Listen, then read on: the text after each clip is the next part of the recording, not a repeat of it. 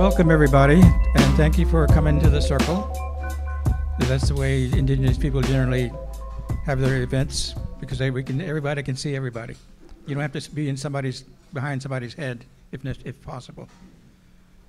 My name is Roberto. I've been in the movement since 1969 with the occupation of Alcatraz Island in San Francisco. And I've been in different movements, and like my friend who talked about being the Panther Party, I also studied the Little Red Book in Oakland, where the Black Panthers had their political education. But like a lot of people here, the older of us especially, we were all Marxist-Leninists. I was a Maoist. I'm an organic intellectual. I never got my degree, through no fault of my own. I wanted to be a PhD professor, but I owed money to a university, and they would not let me back in unless I paid the whole amount, which I couldn't, so I went back to being a carpenter, ended up being homeless. But I worked with the Boggs from the 80s, and that was a tremendous experience for me. I learned so much from Jimmy and Grace by their thoughts and by their actions and their example. They were sort of like my second parents, so to speak. Anyway, we elders especially have evolved from Marxist-Leninism to a large extent. Not everybody, but most of us in the movement realize that we're in post-Marxist period and that our ideas have evolved from the way that Marx put out his philosophy and a lot of other groups. And what got me started on what I'm doing now is a lot of things, but one thing that really stood out is that I was reading the speech from Martin Luther King called Beyond Vietnam, and he said, among other things, we as a nation must undergo a radical revolution of values. And I said, where are those values? Where's an explanation of where they are? I couldn't really find except bits and pieces, but I thought I realized our movement needed to become clearer about values, because values, I learned, were like the foundation of a house. They're the foundation of a movement. If they're not clear, there's confusion, there's divisions, there's burnout. All these I've experienced in different movements. So I realized that we need to go deeper in talking about values. A lot of us here are familiar with the memes of revolutionary movements like bourgeois, proletariat, and all of those other terms, which are not completely outdated, but at least they need to be explained with more clarity. And as a Native person, I was looking around for what are the values that we need and what are the values that we got to get rid of. And it came clear right away that we need to get rid of capitalist values right away. But what are they? A lot of people don't know they're not aware specifically of capitalist values as a whole. And as a result, we were all raised under capitalism, including myself. I was not born knowing about indigenous values. I had to learn myself because my family was Christianized and basically lost their culture and their values and their language. My mother lost her language. So I began to say, well, maybe I have to find those out myself, which I tried the best I could. I came up with these sets of values because I wanted to make sure that people knew what capitalist values were, but they also had to know what the alternative was. And it was sort of like a dialectic. When I made the chart, on either side of one side was indigenous values, the other side was capitalist values. I looked at them, and they were like they were dialectically opposed to each other. Let's put it that way. And they were almost the opposite of each one. So that was a dialectical thing that I realized that had happened. But being in the movement for a long time and seeing all of the mistakes and divisions and hurts and things that were getting away in our movement, I realized that we're at the kind of toddler stage of this new movement around the world. And the Zapatistas and Rojava, of course, are part of that, and we learn from them. But we have to make our ideas indigenous to this country, so that everybody here at one time, their people were indigenous. Even European Americans who thought they weren't indigenous, They were indigenous to Europe before the Roman Empire came and Christianity came and colonized them. But you can reclaim those old values. Indigenous values around the world are basically earth-centered. We don't have sky gods. That's hierarchy. So we have to come back to this earth-centered type of values. And as I started writing these values down, I realized every one of them is kind of like part of a whole. It's a holistic vision of these values. They're all connected. You can't have one without the others. And another thing I realized, one individual, even if they read this and really understood it, cannot really change to those new values unless they study them with a group. Because we're trying to get away from individualistic thinking, which means that we have to learn about these values in a group and then pass them on to ordinary people. Because there's a saying that I heard from the RC community, most people do the best they can with the information they have at the time. And our responsibility is to give them new information during this particular period if we're going to make this revolution work well. Because so many of the problems of our movements have to do with having our values unclear. Because we're all raised, as I said, under capitalism, and we still carry those values unconsciously. You know, so we have to make those values conscious in order to get rid of them. We have to decolonize our thinking, because our values are, like I said, the foundation of a house and the foundation of a movement. You know, if those aren't clear, then the movement will stumble and eventually, many times, fall apart, which I've seen so many times, even now. So, as I've been influenced by Murray Bookchin, by the Zapatistas, by Rojava, by the symbiosis movement here in the United States, which a lot of people don't even know about yet, but we're part of it.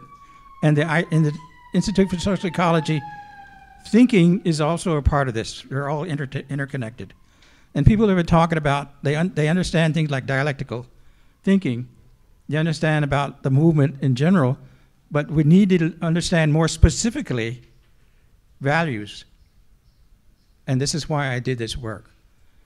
Because, like I say, if we don't understand these clearly enough, we're going to continue to make mistakes and have divisions. So, and I realized as I did this that communalist values, as described by Murray Bookchin, and also in a wonderful article by Eleanor, communalist values are basically the same as indigenous values. That's why I have indigenous communalist values. It's sort of like I take from indigenous thinking and actions, but I update it to this period in history. It's sort of like when people started talking about restorative justice, they realized that it worked well before colonialism, but it has to be updated during the colonialist period, and it's called transformative justice. So that's the kind of like what we need to do with these values. You know, they come from indigenous ways of living, which did not produce, you know, climate change or industrialization and all that crap of capitalism. But anyway, I think I'm going to pass it on to Eleanor, and she's going to talk more about the communalist aspect of these values. Thanks so much. It's really a pleasure and an honor to be here with all of you. I'm kind of amazed that I'm sitting here right now, and I have so much to say, but I want to keep my comments brief because I think we're really here to start a dialogue. As Roberto said, like, our movement is really nascent. We're just starting in so many ways, you know, and in this particular part of the world, you know, at the center of empire, we're just getting started, but also as a species in many ways, we're really coming to understand ourselves in some ways for the first time. And so I want all of us to be a part of this as equals. But I would like to say a little bit about how I came to be up here with Roberto, which is also just really, truly an honor, and how I kind of came to this perspective in my work. I'm one of those like educationally privileged middle-class kids, went and studied philosophy. We did not study dialectics in my department because dialectics is dangerous. And actually on the last session, I just want to offer to anybody who's kind of like struggling through that or is still on this question of like, why does this matter? I just want to offer, like, dialectics is the study of change. That's why they don't want us to know it. And it takes time, and it takes hard work to come to understand it, but it's worth it. So that's why you have, folks who started out working in foundries and auto factories who start to understand dialectics and say, this is what we need. So, I come from that perspective, and then as a young person in my early 20s, I came across Murray Bookchin's work and the Institute for Social Ecology, and it blew me away. It completely revolutionized my thinking. And this was right before the Occupy movement. And I'd never heard anyone put forward an alternative to the status quo that was also so forward-thinking as Murray Bookchin's proposal for federated direct democracy, right? Like, there was sort of the status quo. Then there was anarchism, which I was really interested in at the time, but it seemed quite vague. And then obviously you have, communism or authoritarian socialism in various iterations. I don't think that all forms of communism are authoritarian, but again, there was sort of an underdeveloped aspect to what a non-hierarchical, horizontal, truly participatory way of life looks like.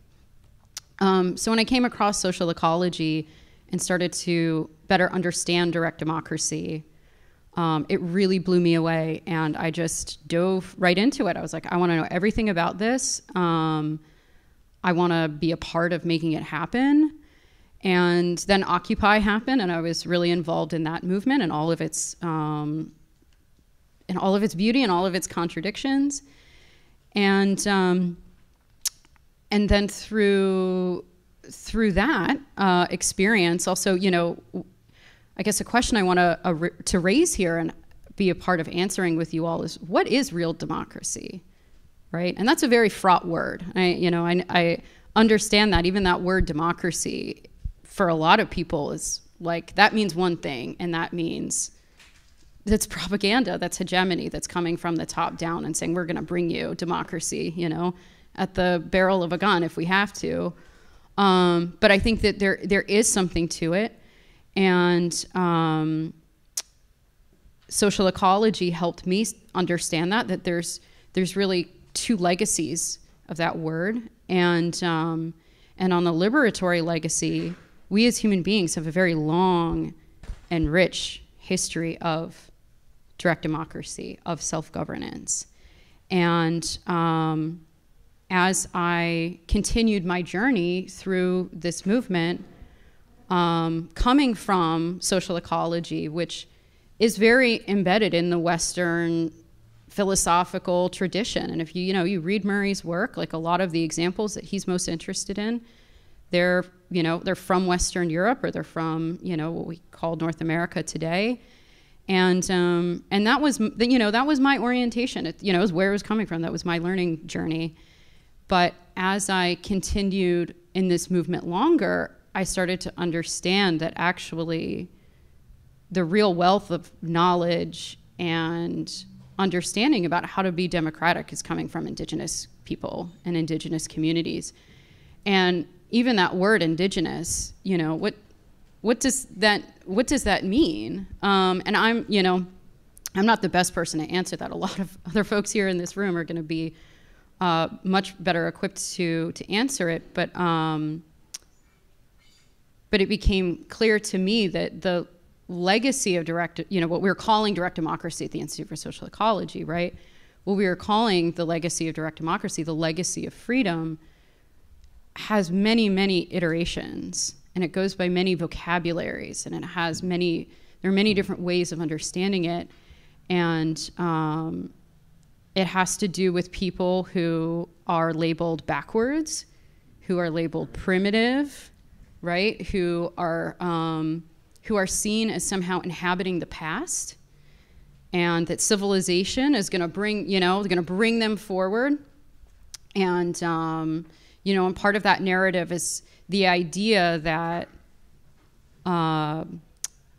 you know, it would be really great if we could all be horizontal, if we could all be like hunter-gatherers, right? You know, that sounds nice, the noble savage, the idyllic human past. It would be great if we could have that, but you can't have civilization, and you can't have technology, and you can't have nice things, and you can't have a globalized society and have real grassroots democracy. And as I moved through my learning journey, I understood that that is absolutely not the case, and that indigenous movements around the world are our future. The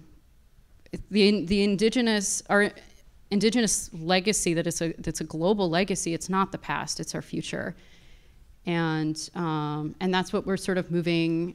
That's what we're wanting to move towards. Again, there's so much to talk about. I don't know how we're doing on time.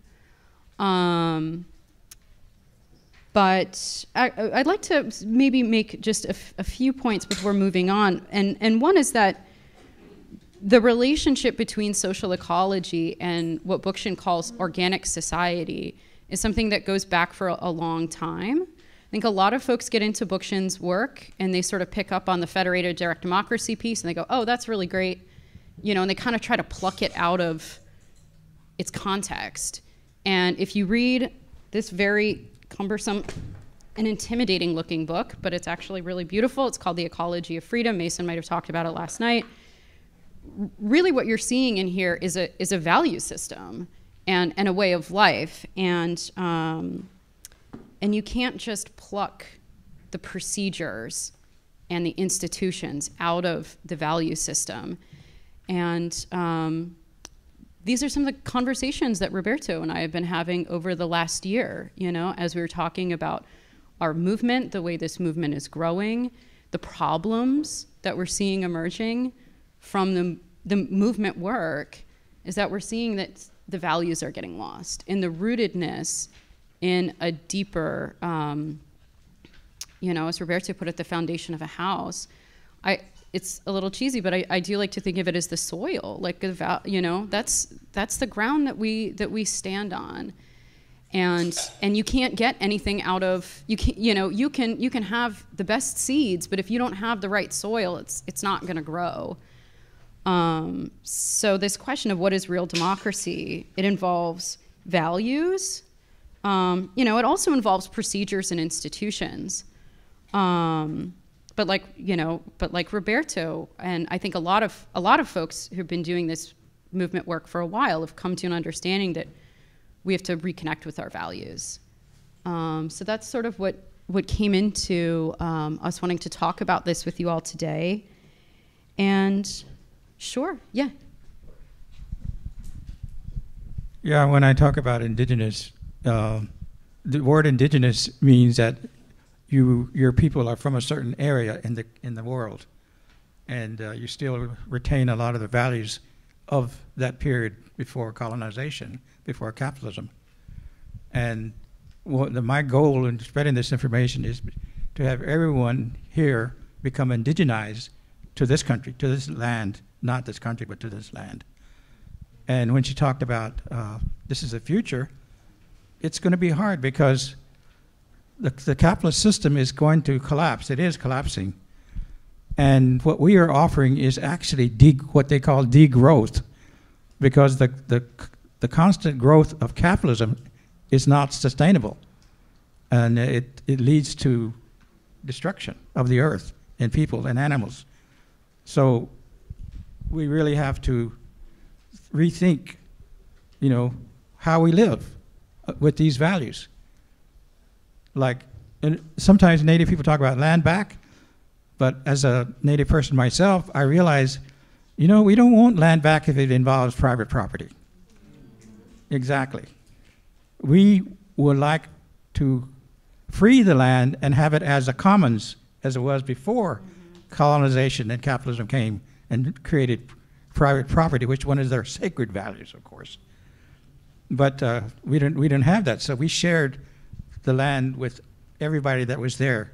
Sometimes there was conflict, and we have to learn how to better resolve situations of conflict over land and resources but it's doable.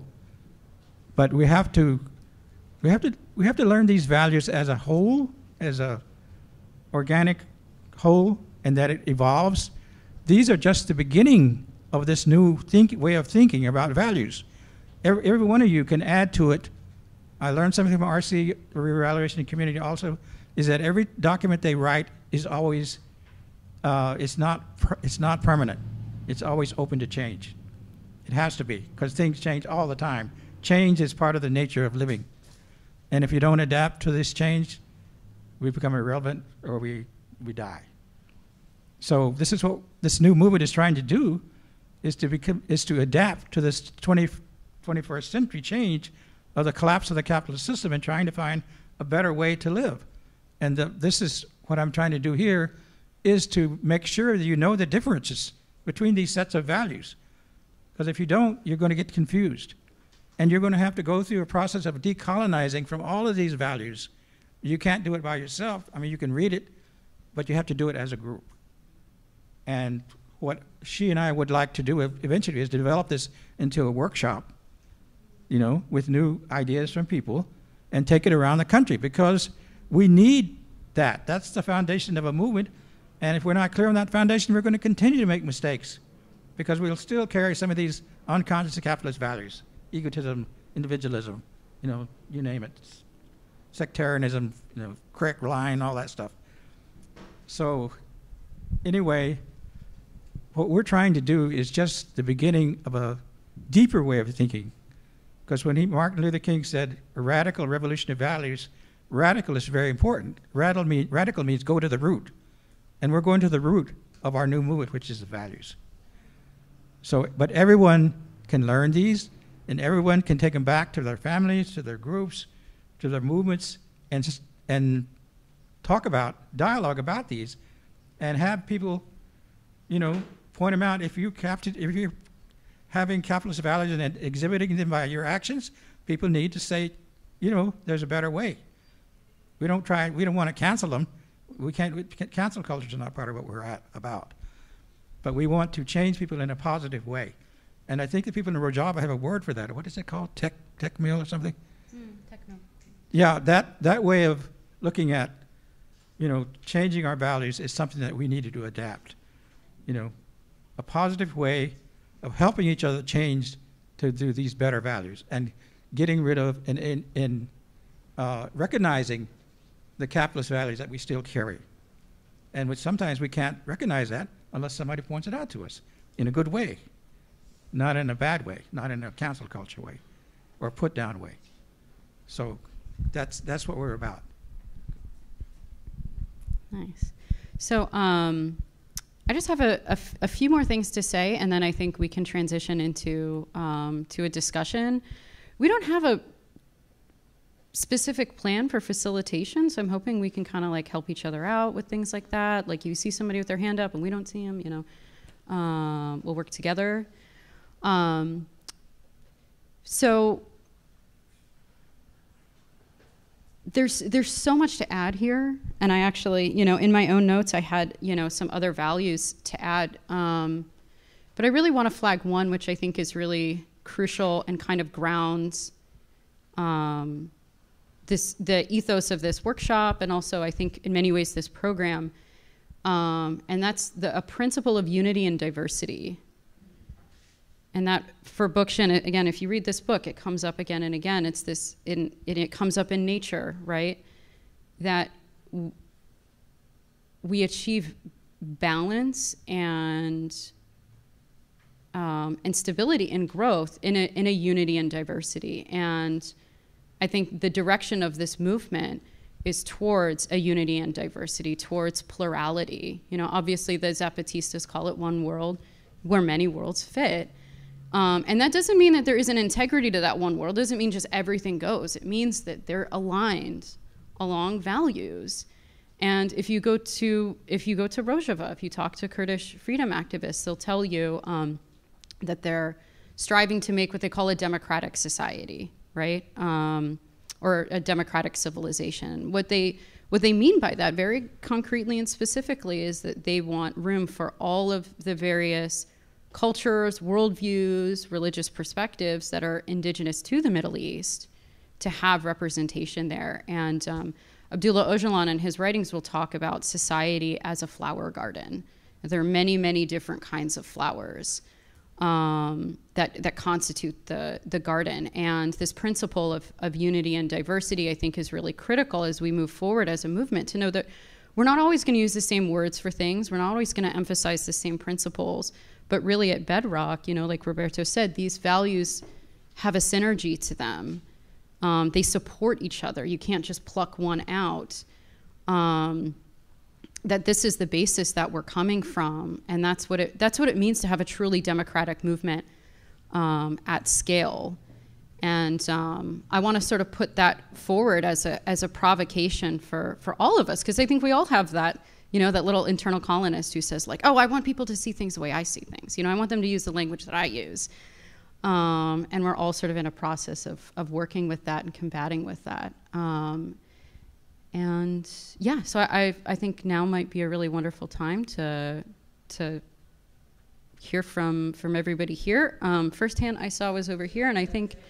There's one way in the back, too. Okay. If you don't mind, I think you also had your hand up for the last session with the braids. Yeah. As y'all were talking, I was just kind of like thinking about ways in which this nation has attacked institutions that hold values. Like for instance, I think about from the South. I'm from the South, and although I grew up Christian, I also grew up in the Black church, and I thought that the Black church was an institution that held a lot of values, especially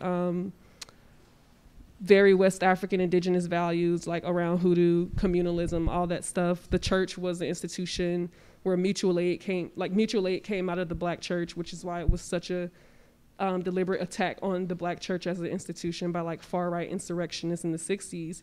And so I'm thinking about like that deliberate attack, like what are some examples that capitalist values right now are attacking our institutions of value? And another example that comes to my mind is like how we organize relationally.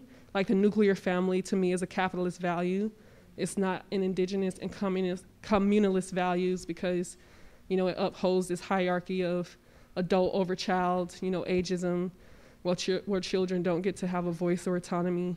And so, yeah, I guess my question is, growing up Indigenous Creek, this is to you, what are some, you talked about the language, your mother's language being taken away, and I see that also as a tool of passing down values. Like it's also an institutional tool, like language as a like communal institution also holds values. But yeah, like what are ways that y'all are seeing maybe in the past or the present, ways that like capitalist values or this state is like attacking those institutions? And I wish I had a better word, because institution sounds so capitalist. But yeah, ways that this state are attacking institutions of values that are more indigenous or communalist. Actually, I think before we have answers, and again, I kind of want to invite folks here also to answer these questions with each other. I know we have one more comment, and I have a feeling it's going to be a good one. Hi, good morning. My name's Alicia. I'm from the Bronx, and my family comes from the Caribbean. So these are just more comments for thought, and it's open for everyone, so thank you for that. It seems to me that a lot of social ecology is for people who have lost their earth-based practices, and it's rationalizing what is spiritually understood, but not exactly known, right? Because it's not meant to be known. It's meant to be an open process. And I think that, as I'm observing and listening, I think that's of great value, because many of us have lost our earth-based practices for a variety of different reasons, whether that's through imposed monotheistic religions, whether that's through colonialism, settled colonialism, etc. I'm speaking to the choir. Number two, I think that the word democracy in itself needs to be reconsidered. It is a word from the Greeks. It is polis.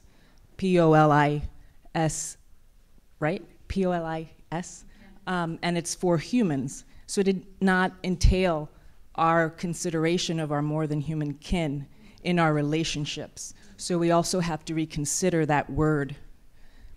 That's all, thank you.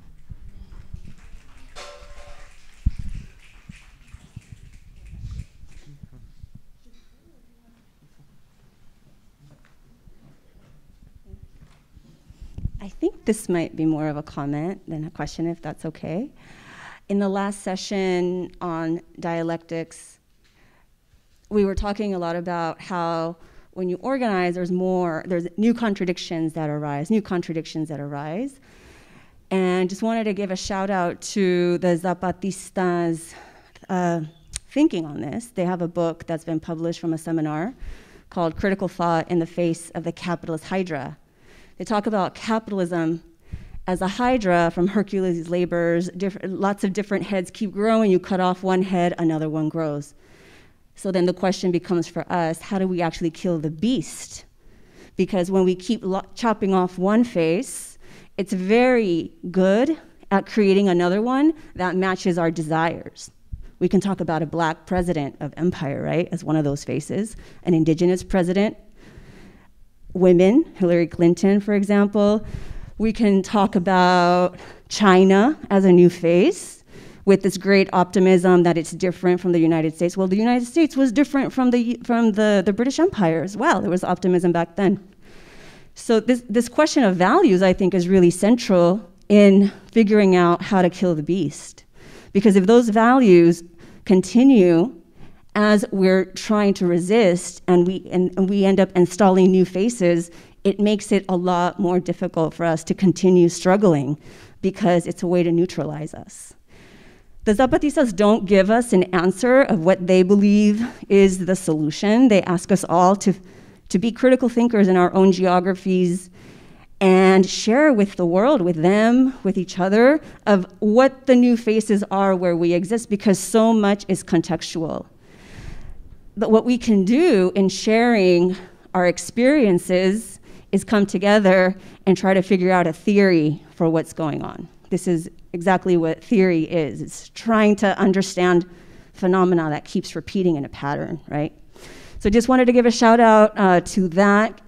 The book is published in English. The translation, AK Press, it's published by Paper Boat Press, distributed by AK Press, Critical Thought in the Face of the Capitalist Hydra. It all exists for free as well on the Zapatistas website in translations into a bunch of different languages too. So very, very grateful for this conversation, because I think that, we need to get to the root of this system so that we don't replicate it, get co-opted in it. And also just shout out to what Eleanor was talking about, this question of difference.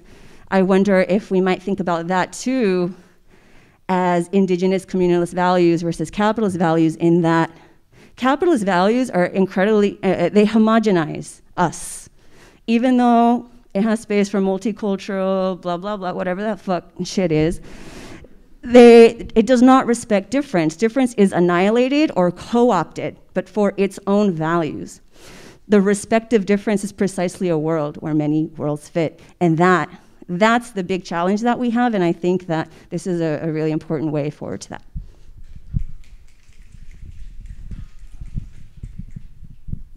Thank you, Kiki. I really loved her point about difference. It kind of touches on my comment, and I'd love to hear if anyone has reactions. There are certain values, by the way, my name is Casimiro. Hi, everybody. There are certain values that I feel have been possessed or taken hostage by the capitalist system and capitalist institutions. There's the word individualism. Another word you could say is self-determination. Innovation is often, air quotes, taken as like a capitalist value. Competition is often seen as a capitalist value. But we also know that like innovation definitely occurs within indigenous communities, and it is something that doesn't inherently belong to the capitalist system. Same as difference. Difference is something that is used to exploit, marginalize, disenfranchise, and divide our communities to hoard power. But difference is something that should be celebrated and upheld. So I guess I'm holding those contradictions and trying to suss out, like, what are the filters and the analysis that we need to have in place so that the certain values that are also capacities that we need to build on our own can be integrated into the capital M movement.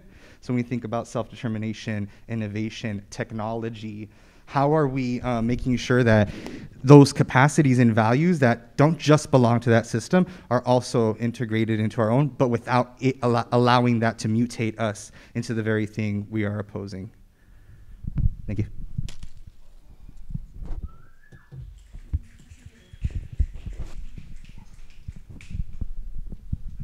Yeah, this is so exciting. I'm so glad to be having this conversation. Roberto, you had a response, and then I actually have a response to something Casimiro said. Yeah. I can't remember what it was that I was going to respond to. Can you remind me? The institutions that are How capitalism is attacking. values, indigenous values. She was also asking about what it was like growing up with indigenous values. Well, I didn't grow up with a lot of indigenous values. I had some, of course. You know, like we had the tradition of, when we go to church, we'd all share the food and help each other as best we could. Like we didn't have a car, so we had to call on our friends and neighbors and relatives to travel around. So we kept those because they were necessary. But our people, like my mother and my stepfather, are both fundamentalist Christians. And I remember talking to my mother about chiefs, you know, that there was a woman running, and she said, women shouldn't be chiefs. And I said, what? And I realized later, you know, that's the patriarchy, which is ingrained into most of the Abrahamic religions, you know, Muslims, Jewish, Christian, they were all very patriarchy. And the most fundamentalist aspects of all of those religions are heavy on patriarchy. You know, take the Taliban, obviously, ridiculously. But so we want to try to integrate people that coming from religious backgrounds. And the good news is that the trend is away from religions, all of them. And especially among young people, because they see the contradictions right away, you know, especially around patriarchy. So when we look at the Trumpers, we have to remember one thing about them. And this is also what I learned from the Reevaluation Counseling community, is that don't hate the person, hate the pattern, you know. That because they're just ordinary people. They have the information they have from the right wing, and we have to give them new information. But we have to make it clear that we can't start saying they're all bad people, because they're not. They have bad ideas, bad principles, bad values, and we can deal with those on a separate level. We don't cancel them as human beings. That's a mistake that so many of us make. So that's one thing I learned, you know, about how to deal with people like that. My own family doesn't like some of the work that I'm doing, but I can't hate them. I just say, oh, that's what they learned from, you know, their whatever they learned it from. You know, they're very much pro-war because one of them, my relatives was a Vietnam veteran, and I'm a veteran too. But I hate war, and I hated the Vietnam War. But anyway, there were some ideas that I had that I wanted to get out too. I'm trying to remember them. I just want to go back to the idea that we are a new movement, but we haven't clarified our legs, which means our values. And as a result, we stumbled a lot, and we fall apart because our values are corrupted by capitalist values, which are still unconsciously in our thinking. And we have to undergo that process of decolonizing our thinking together. We can't do it by ourselves, including myself. I try to live the best I can, but I still obviously have some, well, maybe not obviously, but I do know myself that I have some values that are coming from capitalism. But at least I can recognize it. That's the first step.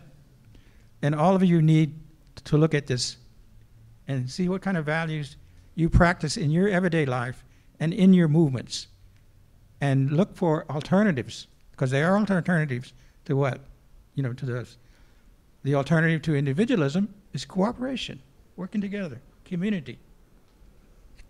And we have to think about it as communities. We have to stop using I so much and talk about we or us, because that's what we are. We're part of a community. And we cannot really survive without each other. And before colonization, the worst punishment among our people was exile, because you could die without a community to help you survive. And it's the same principle is active today. Our movement will die unless we help each other, unless we are part of a organic whole that has these values. Great.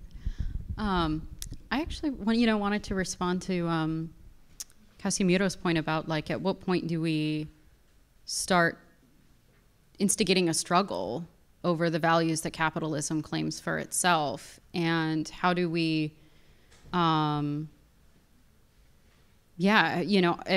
then at what point are we playing the fool a little bit, because it's really not easy to tell, and we're going to make mistakes.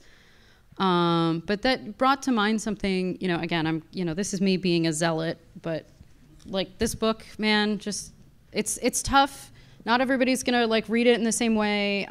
Hopefully there's gonna be other sort of modalities for the ideas in this book, like more visual stuff, more audio stuff. But something he says in this book, and looking at organic society deeply, is he brings up the idea of the individual as a function of the community, right? That actually Indigenous communities have very strong support for the individual. There's actually the individual, there's strong individuation because there's a strong connection to the community, right? So that's a very, very different understanding of the individual. So do we let go of individualism? All right, well, maybe we let go of individualism, but actually we want to say there's more room for individuals in what we're doing. So when people are scared, they hear the word communism, it's scary, and they think you're just going to make everybody wear gray jumpsuits and we're all going to be the same. You say, no, actually, we are looking out for the individual. That there's more room here in our model for the individual, because the individual is a function of community solidarity. Where you have communal solidarity, actually there's more room to grow and experiment. And he talks about that in this book. And the other thing I want to plug on this book a little bit is just how unique it was at this time. This book was written it was published in 1981. Which means he was writing it through the 1970s, and just how rare it was as a leftist to be going, to be sort of going back and saying, wait a second, all right, where did we go awry, right? Meaning the left, why are we arriving at authoritarian socialism? And, he said, okay, there's something up with how we're conceiving of capitalism. And that actually, capitalism is a symptom of deeper rooted problems that involve the state, that involve patriarchy, that involve colonization, that involve, all of the isms of hierarchy. And then, so what's the antidote to hierarchy? And then he started looking at non-hierarchical societies. Again, it's which is not to say that there's not plenty that you can critique in here, but the fact that he went back and sort of said, hey, what are the values that we can pull out? What are the principles that we can pull out? And there's several more like against hierarchy. In this book he talks about status and the idea that we can have models of leadership. We can revere our elders, and we can have models of leadership that are not about coercion. And so I just sort of want to put that out there, that there's that there really is so much more to explore, and also to reclaim also the idea of technology, right? This association dominant society has between indigenous societies, they're technologically primitive, right? And we know that that's not the case, and we have to make that evident to people, also in how we engage with technology. Oh, actually, on that question about, you know, sort of, you know, folks involved in the Institute or involved in social ecology are disengaged from the earth. There in Earth Center practices, there's such a long history there of like the ISC having land and then losing that land, or being involved in, you know, the 11th Street movement, Lower East Side, and then like, you know, getting kicked off of land. So it's like this relationship to land is really critical, because they know that it's powerful too, right? And that's why Detroit looks the way that it does. That land is really critical. I'm sorry, but that's not what I said. Oh. That's not what I said. If you're referring to the comment. Yeah, I am. Do you? The comment is for people who have lost an earth-based practice, right? An earth-based practice involves a spiritual practice as well. When you lose that for a variety of reasons, for multiple generations, and you're programmed to be a capitalist in this instance, because this is where we are in the Western Hemisphere, in the United States, we lose feeling. Yes, it's through the land that we get back to that. It's epistemic. You start touching that land, you start feeling spirit. But we're not programmed, we're not trained, we're not have these spaces where we can talk about that experience of, it's your DNA, it's your genes, you know. My people are Maroons, the Samaranaj in the Caribbean. If you want to talk about how you become indigenous to a place, you look at the Caribbean. You look at the southern United States. So that's what I meant, and I say that with love.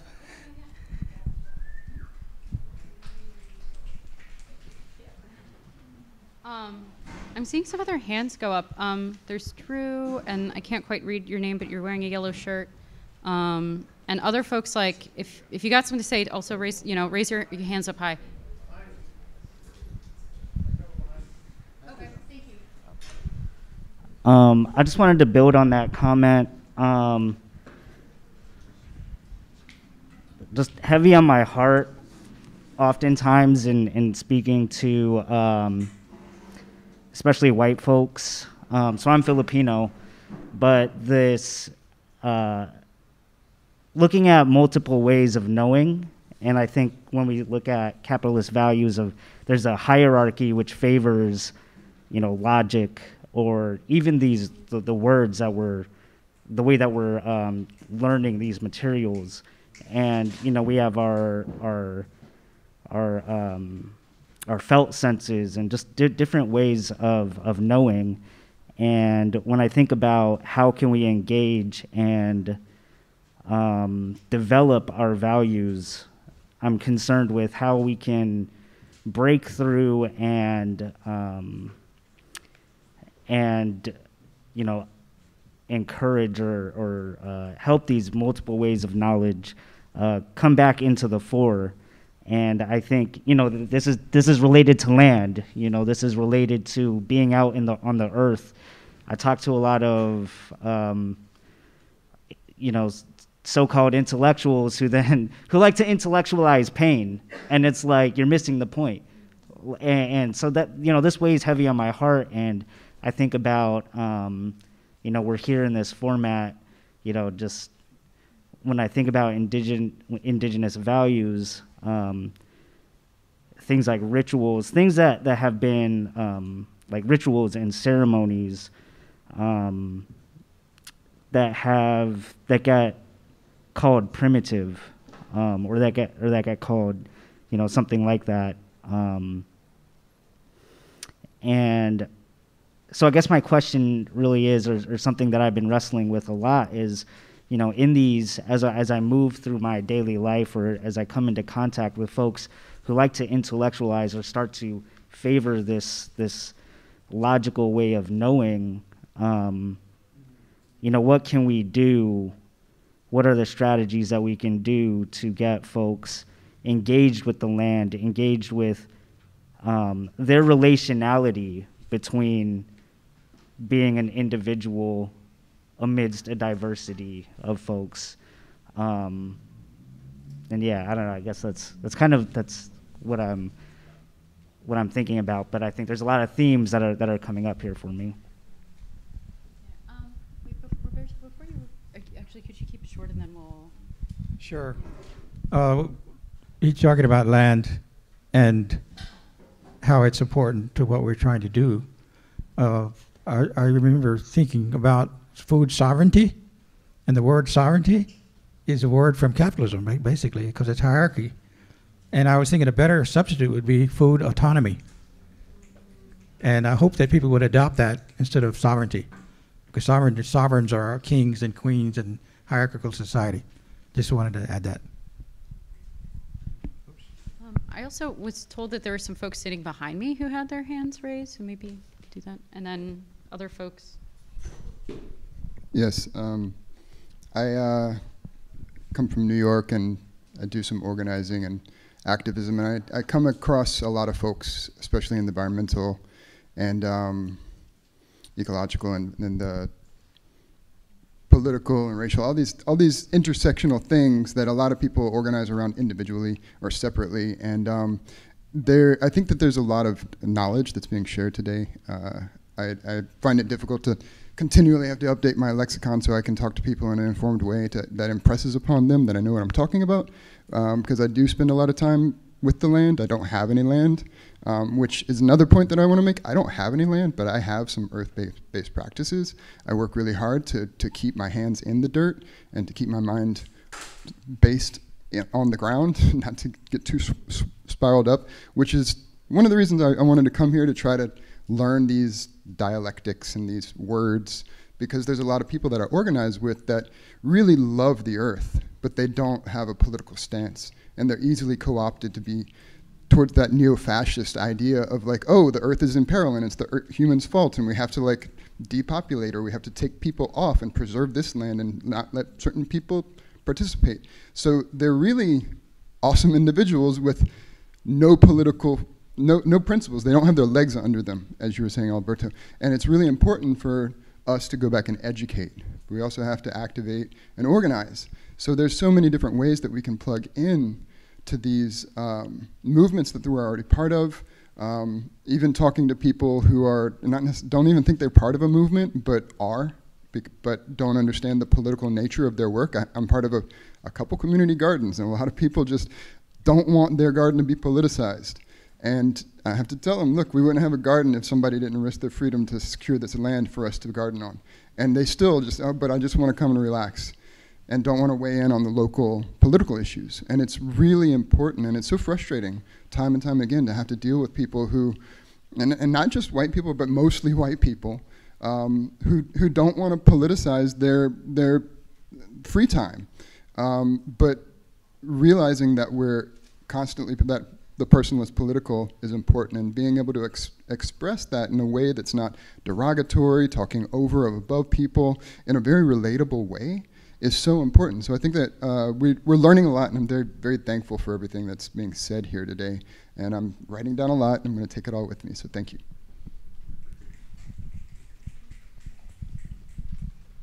If folks who have their hands up, it is easier if you guys come up here, but what's that? Oh yeah, I think you had your hand up for a long time, and then also you had your hand up. Yeah, folks could.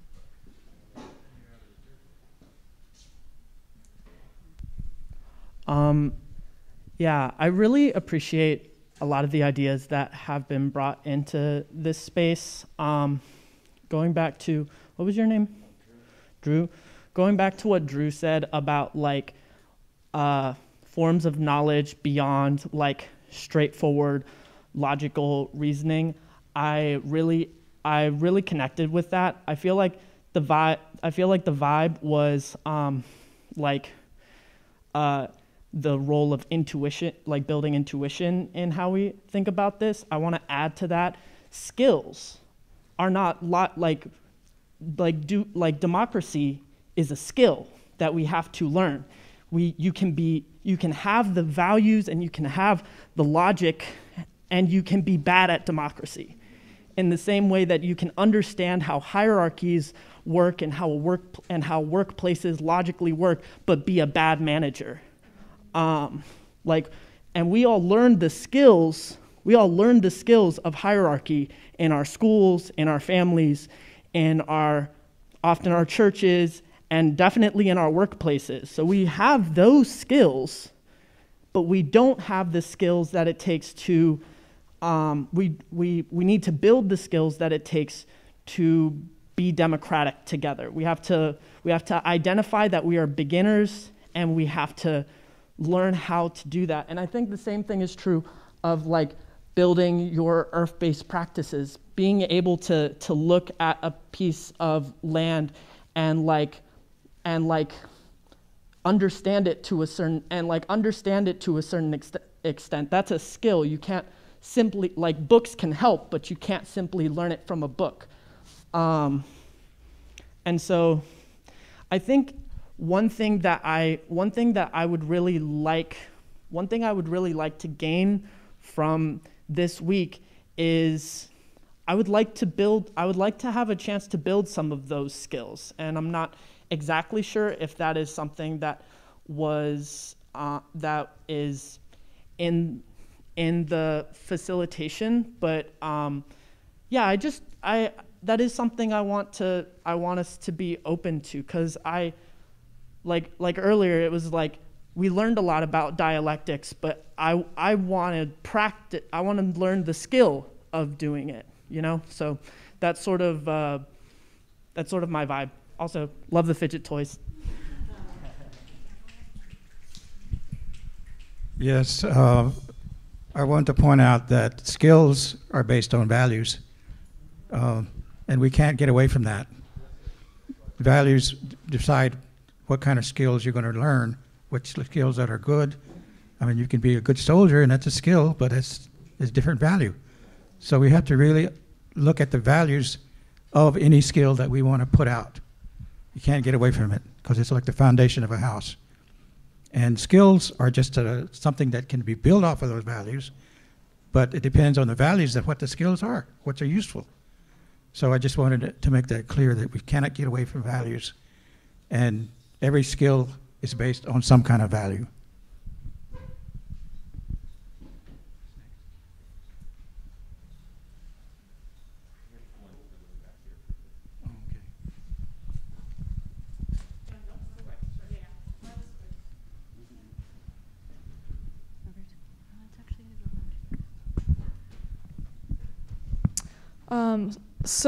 When we were looking at that comparison side by side of the different values, I feel frustrated because I've seen, and I know we're talking about co-optation and the capitalist hydra and how when you cut off one head, more heads come up, and I feel that so strongly with the nonprofit industrial complex, especially here in this city, which has been taken over by that, and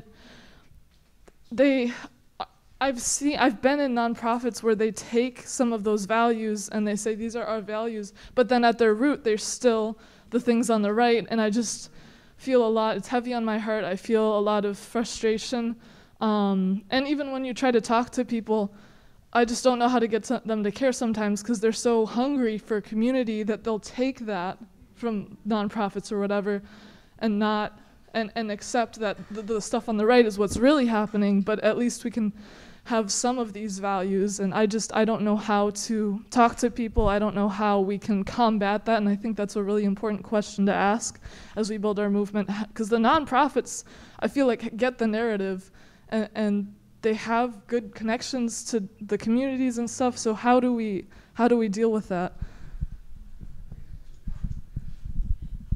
This woman's been waiting for so long. Excuse me, this person, I want to assume people's gender. So just, we'll hang tight. Thanks, y'all. I'll just say as a process point for someone who's very nervous to talk in front of big groups of people, if at any point we want, like in these sessions, we can like turn to our neighbors and talk to each other, that would be supportive, I think, for more introverted people to be able to step forward and speak up. But I appreciate the last two comments. Mine is somewhat related, which is I find this conversation so valuable and so important, and also very abstract. And when I've been part of many formations that come together and like, we need to get values, and they spend a long time like really refining their values and creating value statements or articulating their values, and then when you're actually living in the world, values are contested, they're lived, they're complex, and there are ways that like everyone can align with a set of values on paper, but then in practice, a conflict arises that either pits values against each other or people's interpretations of values against each other. And like despite all this investment in, you know, thinking that we're aligned on values, we actually end up with similar, like, lack of politics or different politics, different ways of applying the values. And so I feel like it's almost like we constantly need, from my experience, we need to be like titrating in and out of like, yeah, let's align around our values, but then let's also live them and see how living them transforms how we relate to them and what they actually mean to us. And to think that we can like land somewhere that will then guide us feels, you know, incomplete, I guess, like land somewhere on a set of like ideological values that will then guide us. Yes, I want to answer that as best I can. What I realize is that you can't talk about values without talking about practices. They're directly related to each other. And if some people talk about values but they don't practice it, then they're not really understanding what values are. Or they're misunderstanding that their values that are putting out there could be still capitalist values. So that's why I have the chart, is to make clear the difference between two sets of values. You know, because then you can see by referring to this chart and as it develops, what values are important and what practices will come out of those. But if you just talk about values by themselves, that's not enough. You have to connect it directly to not only other values, but connect it to how people practice these values, because that will really show you whether they're practicing values or not. Because, like I say, people can talk about values, but then the values they practice are not the same, they're different, or they're contradictory. So this is the idea of this workshop, so to speak, is to clarify how to deal with that aspect. You know, we can't just talk about values without talking about what comes from those values, the practice that comes from that. They used to say theory and practice, but it's the same thing. It's holistic, you know. It's abstract if you only talk about values and not about what those values, how they operate in the world. I just want to make that clear. Yeah, just to flag, we have about 5 more minutes. I briefly want to respond to that question about nonprofits and the sort of like realm of acceptable change within capitalism, and how we're all kind of embroiled in that and trying to navigate that, especially like related to what like Hina Wayne had to say earlier about survival, right? Like we're all trying to navigate like how do we survive as individuals, as communities, as movements, you know, and also like that's the established way to do it and we're being railroaded into it. I just want to kind of flag that as one of the issues and concerns that went into the formulation of this session, and I think is something that many of us right now are really living. I just want to echo how that really like hits home with me right now and my close comrades. And then this gentleman over here. Yeah. And then maybe I'll squeeze through like on this side so I can see people still.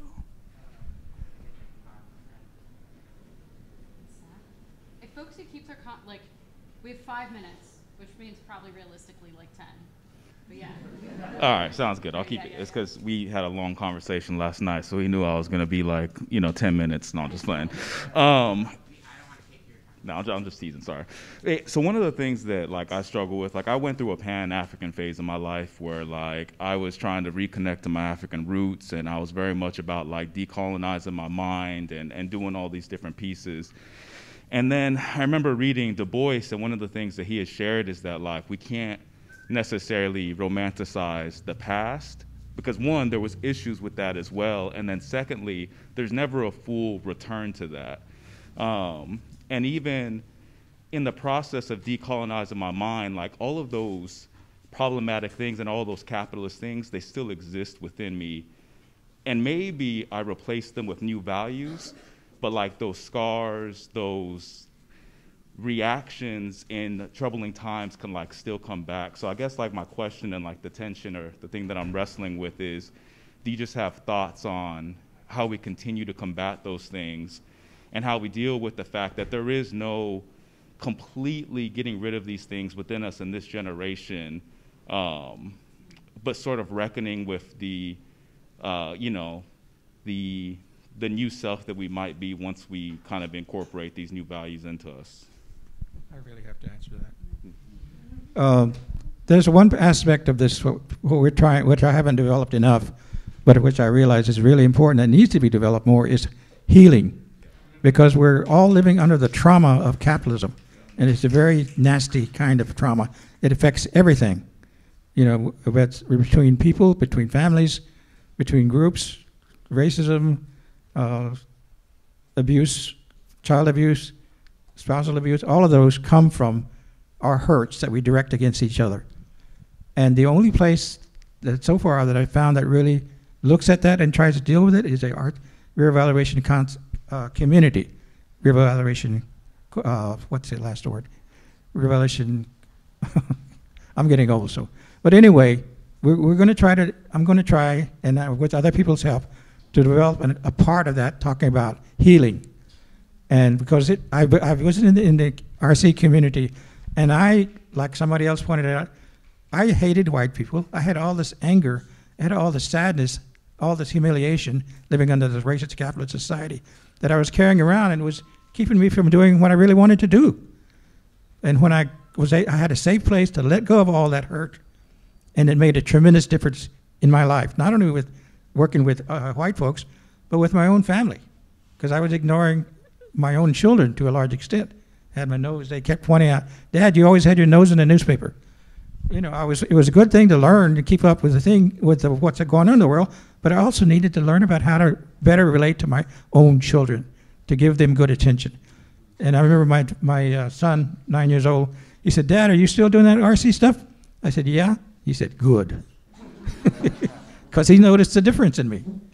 So that's one thing. I'm not saying it's the only thing, but it's it's a worldwide movement started by an old communist in Seattle, but it evolved over time, and I learned a lot from it. And it's one way that we can tap into for this healing process, because we absolutely have to include healing in our new movement.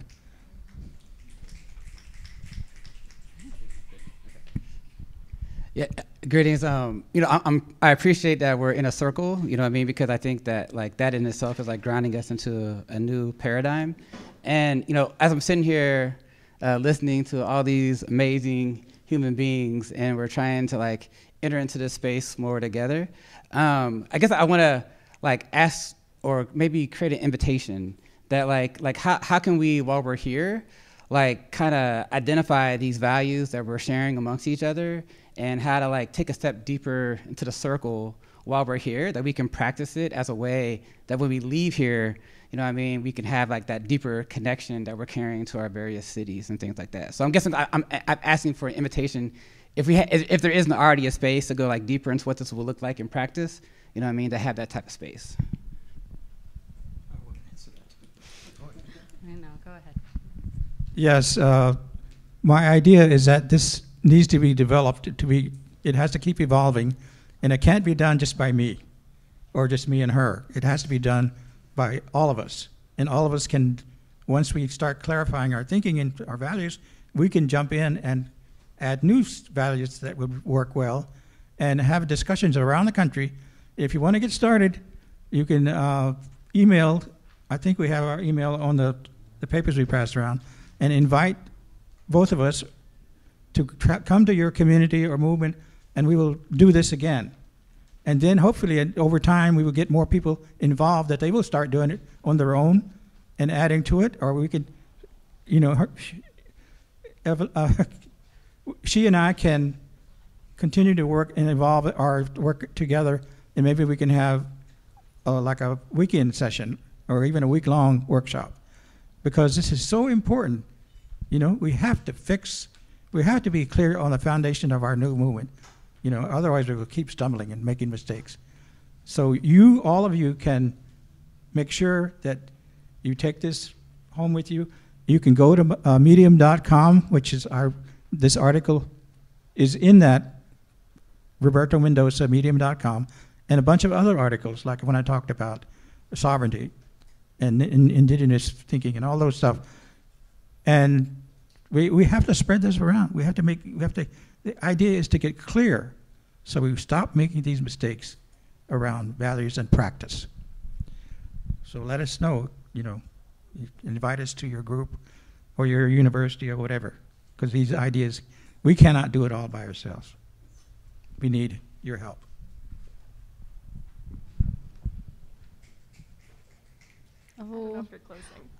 Yeah, I was about to close, but I think it's just a sign that this conversation is going to continue for a long time, and I'm so grateful to be here with all of you. Thank you for your patience, your work, your thought, your heart. I'm really looking forward to the rest of this week. Let's eat. Yeah, thank you.